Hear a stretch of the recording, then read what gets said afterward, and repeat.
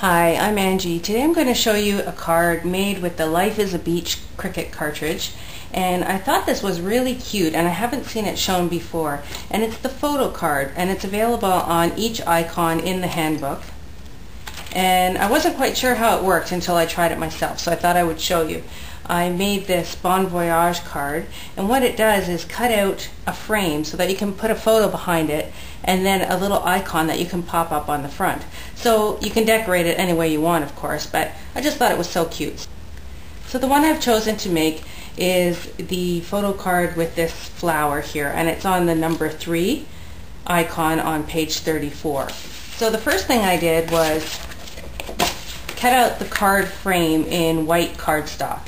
And I cut this at 5.5 inches. This one that I did in the Bon Voyage was 6.5, but I wanted to make this one a little bit smaller.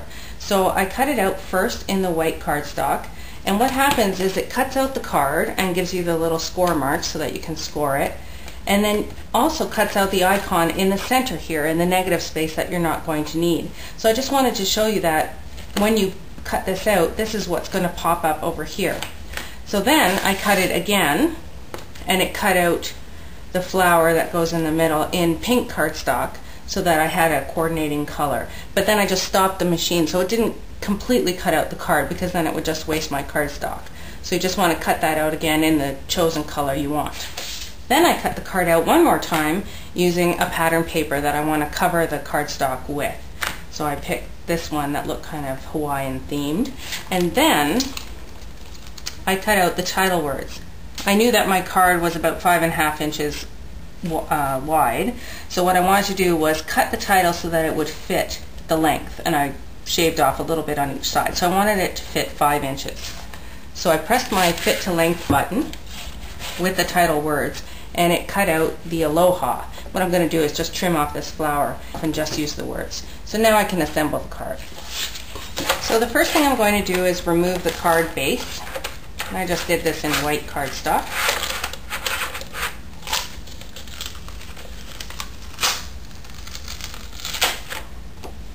And I don't need this because I've cut it out in a colored cardstock. And the first thing you want to do is score your card where the tick marks are. I've bought this Martha Stewart scoreboard, which has proven to be very, very nice. And I'm just going to line it up and score it where the tick marks are. Now I'm just going to remove my designer paper, and I'm going to score that as well. Don't press too hard on the designer paper because it's pretty delicate. So this is going to cover the card just like that. So using your favorite adhesive, you glue that layer on top. Next I'm going to take the icon that I cut out for the center, my little pink flower, and you could embellish this any way you want. You could ink it up or use stickles or a little bit more pattern paper, and that's going to go right there. And I think it looks really cute if you pop it up. So I'm just going to ink this up a little bit. Okay, so I glued the designer paper layer onto the white background, and the next step is to attach our photo on the inside of the card frame, just like that. So use a little adhesive just on the edge.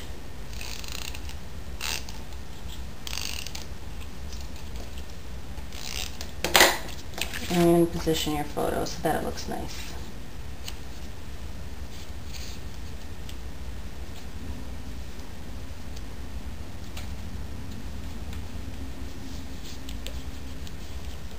And what you can do is get an extra piece of cardstock to cover up in here the back of the photo. I also want to ink up the edges of the designer paper.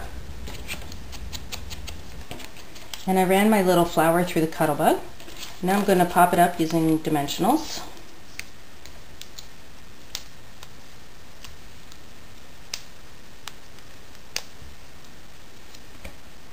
It fits perfectly. Pop out my greeting. So I have my Aloha, which will fit perfectly. And I just want to trim off that flower right there. Just like that.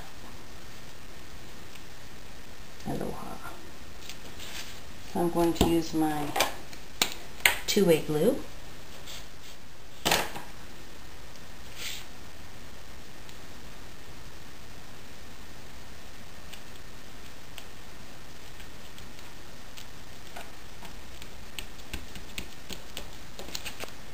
And now I can just add some stickles anywhere I want.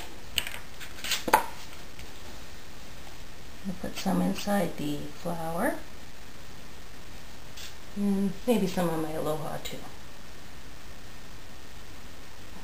And because this creative feature is available with every icon, you have lots of choices for making really cute cards. So I just add a little bit of paper on the inside of the card, and you could round the corners, add some gemstones. So have fun with it. Anyway, thanks for watching. We'll see you next time.